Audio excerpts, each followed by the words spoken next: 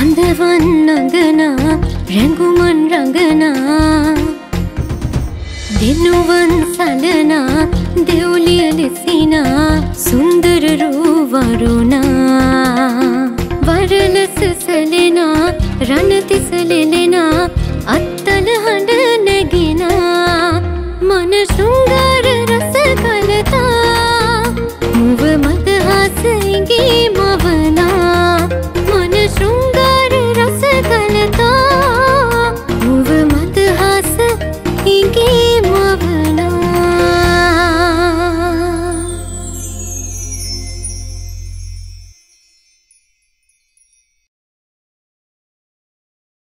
නව ලයිෆ් බොයි සමට හිතකර බවට විද්‍යානුකූලව පරීක්ෂා කර ඇත. විෂ බීජ මට්ටුයි සමටත් සුමුදුයි. මේ නින්ජාගේ මූණ ලස්සනයි. හැබැයි ඇතුළේ ඉන්නේ යකෙක්. ඒක මතක තියාගන්න.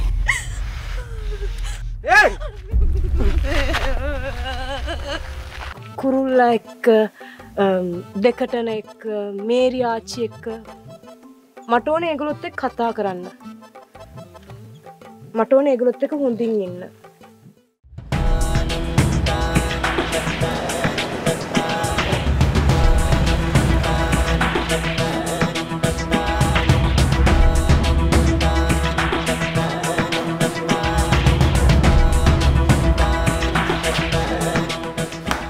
දෙයියනේ මේ ඉන්නේ අතනන්දම් මෙයා හෙට උදේ වෙනකොට ආපහු පැනලා යයිද දන්නේ නැහැ. මෙයා තනිකර බොරුවනේ කළා තියෙන්නේ. ඒ කිව්වේ මෙයාට හොඳට කතා කරන්න පුළුවන්. මේ අපේ කොල්ලන්ට හොඳට ඇහිලා තියෙනවා. ඔව් හොඳට කතා කරා. ඇත්තද ලොක්කී මේ කියන්නේ? කතා කරනවා? ඔව්. මට හොඳට කතා කරන්න පුළුවන්. ඒ වගේම තමයි මට හොඳට හැමදේම තේරෙනවා. සද්ද නැතුව කටවහන් හිටියේ මට එහෙම හරි මගේ පාඩුවේ ඉන්න ඕන නිසා. කොහෙද ඉතින්? එහෙමවත් ඉන්න නෑනේ. නින්ජ මුදලාලිත් එක්ක එකතු වෙලා. මම බොහොම හොඳින් කියන්නේ නින්ජ මුදලාලි. මට මගේ පාඩුවේ ඉන්න දෙන්න. ඔයාට කසාදයක් බැඳ ගන්න ඕන නම් ගිහින් එකට වෙන කෙනෙක් හොයාගන්න. කොහමද කටේ සද්දේ? කුමාරි හාමි මම කසාදයක් බඳිනවා නම් බඳින්නේ තමුන්වම තමයි. සක්කරයාගේ පුතා වයිම කිව්වත් ඒක කාටවත් වෙනස් කරන්න බෑ. තේරුණාද? ඇත්තට? බලමු කසාද බඳින විදිහ. ලතානන්දම් මේ දෝනියන්දාගේ කට අඩු කරගන්න වෙයි. එහෙම නැත්නම් මම ලතානන්දම්මට දීලා තියෙන හැම සතයක්ම මට ආපහු දෙන්න වෙයි. තේරුණාද?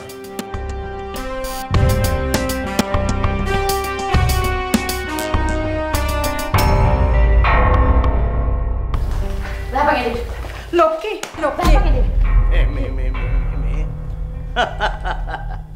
හොයිට වැඩි ආයුධ අපි ළඟත් තියෙනවා. තේරුණාද? මේවා අපි පාවිච්චි කරන්නේ නැහැ. තියපන් ඉතින්. තියපන් ඕකේ මෙතන මැරලා යන්න. මම බය නැහැ. මම මේ අහිංසක විදිහට හිටියම බලන්න හිතුවේ උඹලට ඕන විදිහට නටවන්න රෝකඩයක් කියලා. මගෙන් මැරෙන්න පාර නොකා. මෙතන බලන්න මට ලොක්කී. මේකිට පහදලා දීපන් මේ නින්ජා කියන්නේ කවුද කියලා. සමහරවිට කතා බලන්න. ලොක්කී. වෙන්න එපා. යමල්ලා.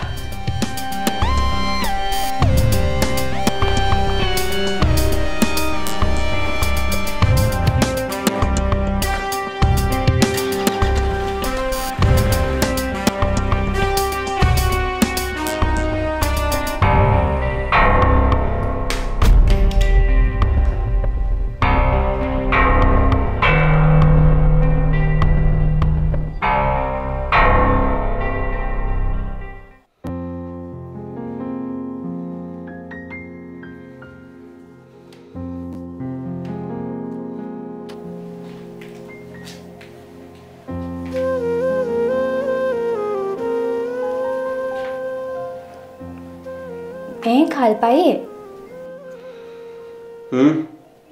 ඔයා ඔලෙන්නේ දින්නේ සමාධිය හොයන්න යන්න බැරුවන එකට අවුලේ මං ඉන්නේ කේන්තියෙන්. අර උඩ දෙයක් ඇලගන්න බැරි වෙච්ච එකට.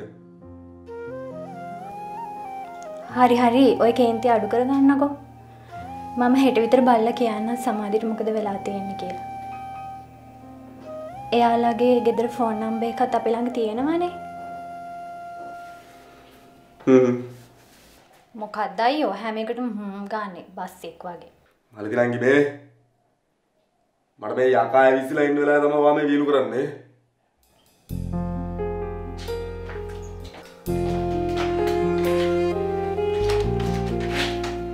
ඉතින් මම බය වේ ඔයා කාට?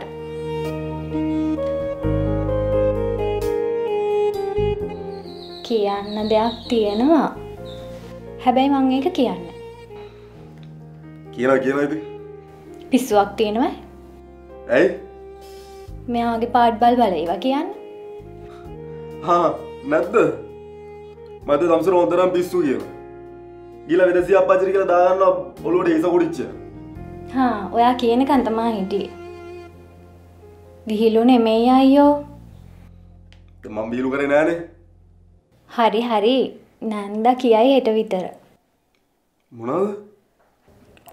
අනේ එයා කියයි ඕවා. මගෙන් අහන්න එපා ඕවා.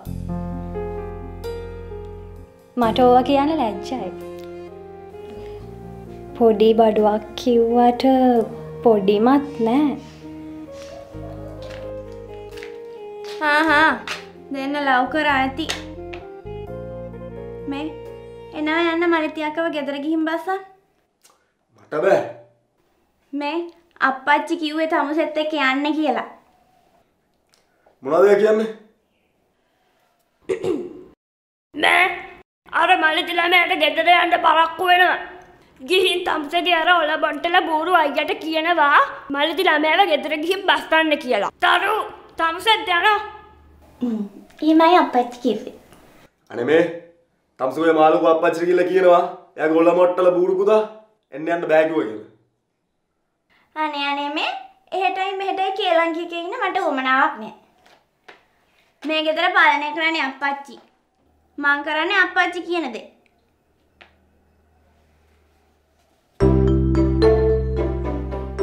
මොකද ඒ කියවිල්ල?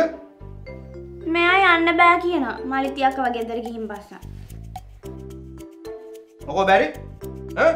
එතකොට උඹට පුළුවන් අඳුරන්නේ නැති කෙල්ලෝ කාර් එකේ දාගෙන රෝන්ද ගන්න විතරද?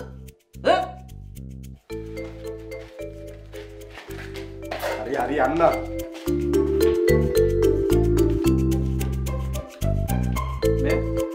මම මේ දැනුගත් වැඩිහිටියෙක් හැටියට කියන්නේ. මේවා තමුල්ලා විහිළුවට ගන්නේ නැහැ. මේවා විහිළු නෙවෙයි.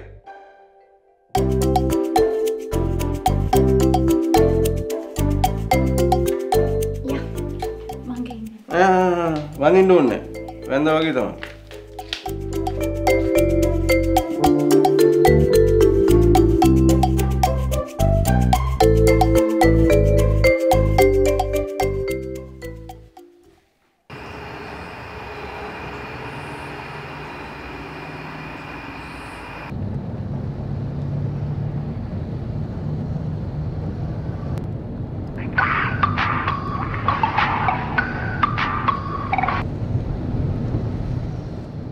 බාසුරු කියන්න බද?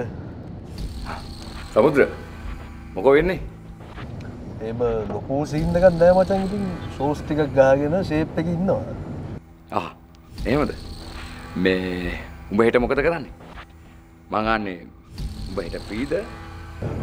මොකද්ද වෙන්න ඕනේ මචං? එහෙම ලොකු බෙසි එකක් නෑ. මොකද හදිස්සියක්ද?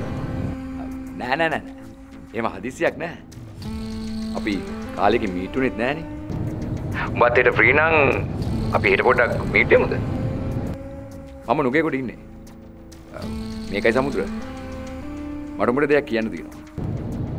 මං හිතනවා අපි හම්බෙලා කතා කරොත් හොඳයි කියලා. අවුලක් නෑ මම ඉන්නම් මචං. මට ඔබ පොඩ්ඩක් ලොකේෂන් එක දාපන්කෝ. හරි මචං මං දාන්න. Thank you සමුද්‍ර.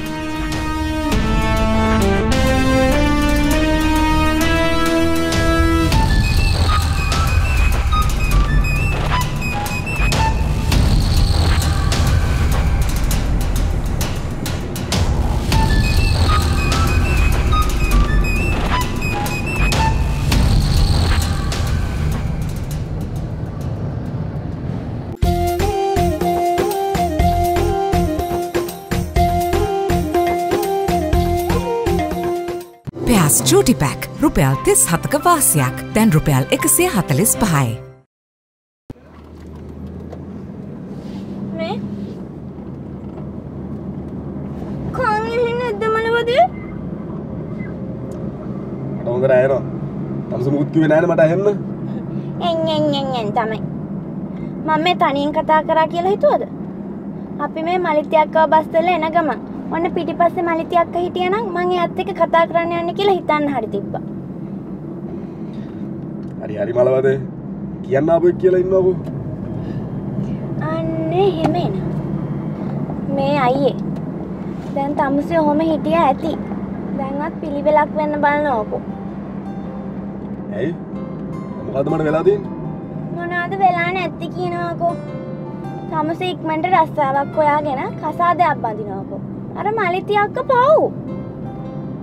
මම රස්සාවක් කරේ නැහැ කියලා මලිතී නංගි පව් වෙන්නේ කොහොමද? තමුන් ඉක්මනට රස්සාවක් කරාමනේ මලිතී අක්කව කසාද බඳින්න පුළුවන් වෙන්නේ.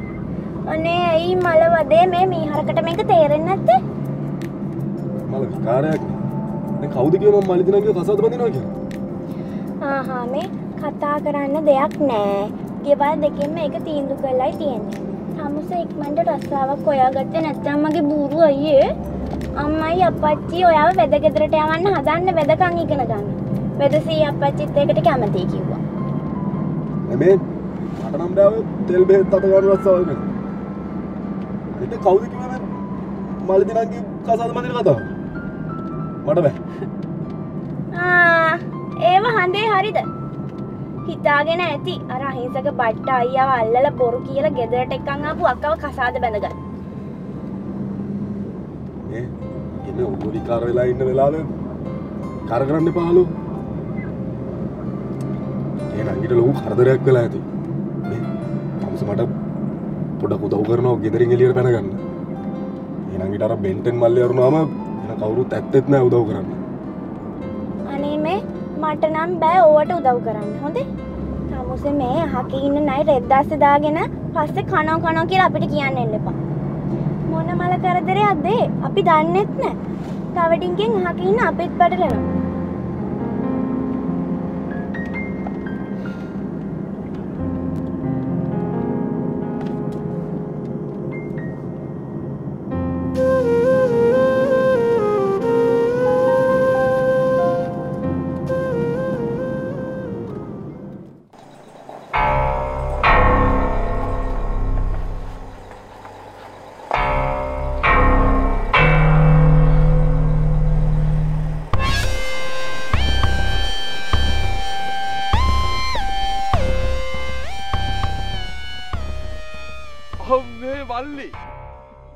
දෙයියෙක් පඩපිටින් දැක්කා වගේ නේ මොකද දැක්කේ? මාර වැඩේනේ මල්ලි. අපි බයික් එක සට පටපට ගාලා හිට්ටනේ මෙතන. වැඩක් නෑ මල්ලි, තේල් නෑ.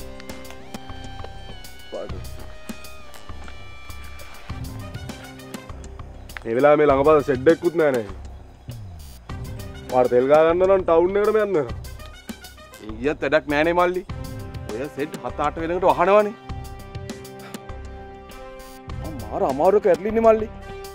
අදරට නවතින තැනක් සෙට් කරගන්නත් ඕනේ. මේ වෙලාවේ කොහමද ඒක කරන්නේ?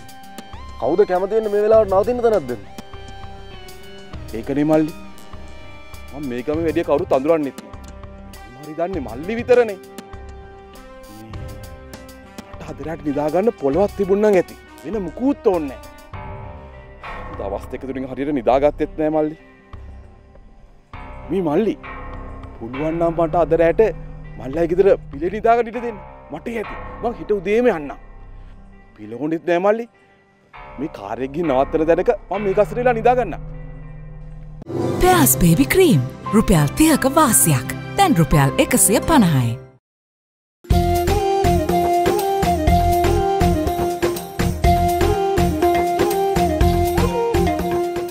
මල්ලි මං සට පට ගාලා යතුර අරන් එන්න.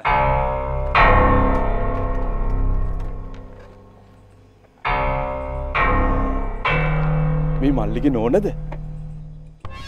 නෑ මේ මගේ නංගි. අම්මේ සී දෙවි පාට ඉතිරෙනවා. යම් මල්ලි යා. මල්ලි එන්නකෝ මල්ලි. යන්. එන්න නංගි. යා.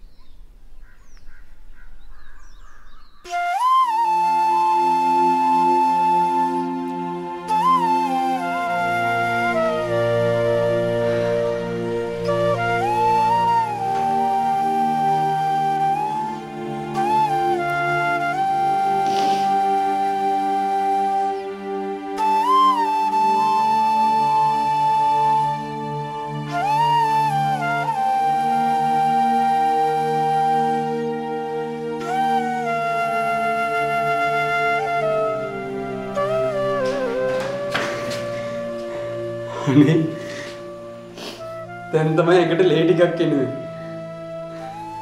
ඇයි මටවත් කිව්වේ නැද්ද ඔයාලට කතා කරන්න පුළුවන් කියලා? හා?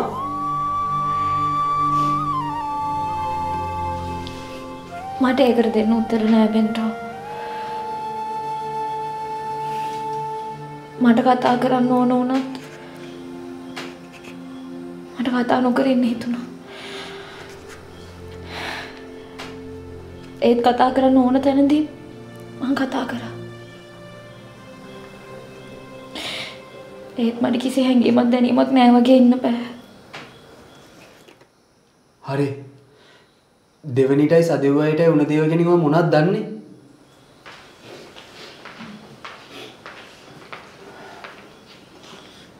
බෙන්ටෝ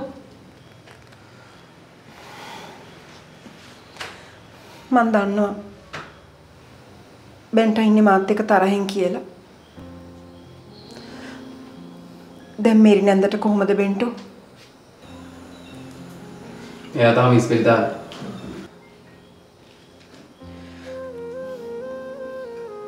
අනේ මං ඒ කිසි දෙයක් හිතලා නෙවෙයි කරේ. පුළුවන්කමක් තියෙනවා නම් ඒ හැම දෙයක්ම අමතක කරලා දාන්න. මං ගිහින් මේරි නන්දව බලලා කතා කරලා එන්න.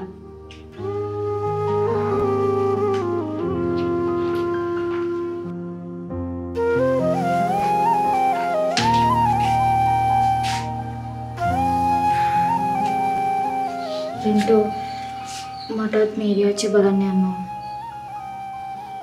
ඉතින් යම මාත් එක්ක දවල්ට. බෙන්ටෝ මට එදා දෙවනිටයි සදෙව්වයිට මොකද උනේ කියලා කිසිම මතකයක් නෑ. මට මතක වාහනේ හැප්පුණ එක විතරයි. එතන ඉහා මට කිසිම දෙයක් මතක නෑ.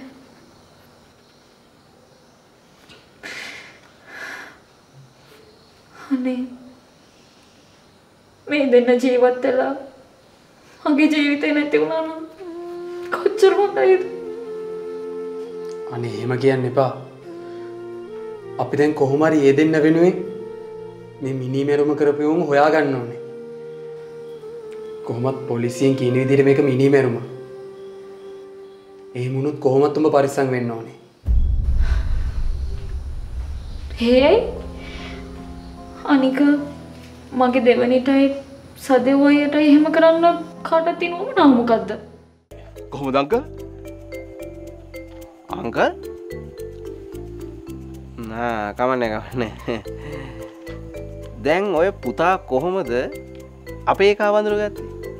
මෙමය සමුද්‍ර කවුරු කරත් අපරාධකාරීන්ට හැමදාම ඇඟිලින්න බෑ. අනිවාර්යයෙන්ම කර්මය විසින් හරි ස්වභාව ධර්ම විසින් හරි පරිසම් දෙනවා.